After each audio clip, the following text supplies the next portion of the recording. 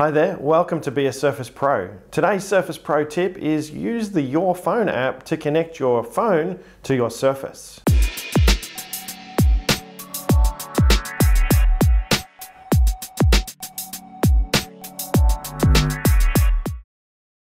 Microsoft announced the Your Phone app back in 2018, and over the last year and a bit, it's been getting heaps and heaps of new features, especially if you're on the Android platform like I am.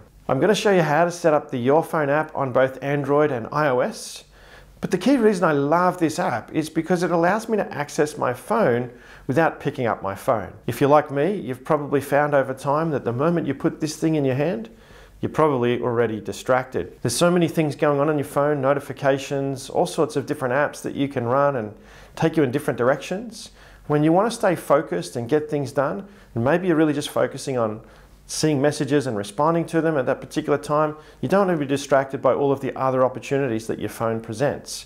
So leaving the phone out of my hand and being able to access certain features of it directly through my Surface allows me to stay focused on what I'm doing right now. Whether you're using Android or iOS, the first step you're going to need to do is open the Your Phone app.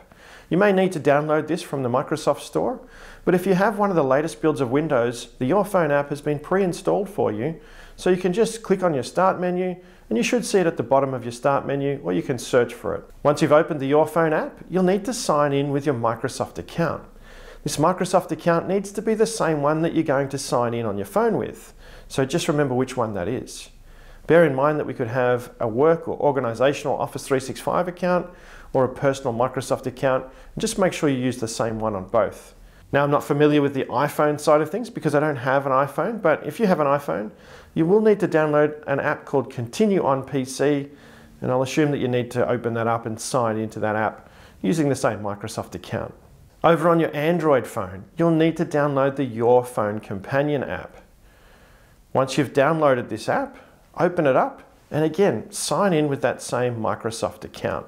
The Your Phone Companion app will walk you through a set of instructions, allowing certain permissions so that you can access certain features of your device. Now here on my Galaxy Note 10, I'm able to use all of the features that the Your Phone app offers with Android. For example, I can send and receive messages, I can access my photos, I can sync my notifications so that if a notification pops up on my device, it also pops up in the Action Center on my PC, and I can even share my phone screen directly from the Your Phone app. Now this is a unique feature to the Galaxy Note series currently, but over time Microsoft will no doubt enable more phones to access this feature and share the actual screen onto your device. So if you don't have all of the features there at the moment, that probably means that your phone doesn't support all of the features, but hopefully you can at least text and respond to messages and also grab your photos directly from your phone with Android. Now over on iPhone, things are a little bit limited at the moment. You can't share your screen, you can't sync your messages or notifications even currently. Hopefully those things will come in future. But what you can do is share app links or web links that maybe something that you've been reading on your device. You can share that so that it pops up in the Your Phone app, and you can actually continue reading something that you've been reading on your iPhone right back on your Surface. Now that we've set up the Your Phone app, let's take a look at what we can do with it on our Surface. Now, I'm going to focus on what we can do with Android because we can do more currently, and that's what I have. So let's have a look at the Photos feature first of all. With the Your Phone app, you can take a photo, and if you jump in here and click on Photos, you'll see that the camera roll is instantly updating. Now you may need to be on the same Wi-Fi network to do this, so using a Wi-Fi hotspot will probably work.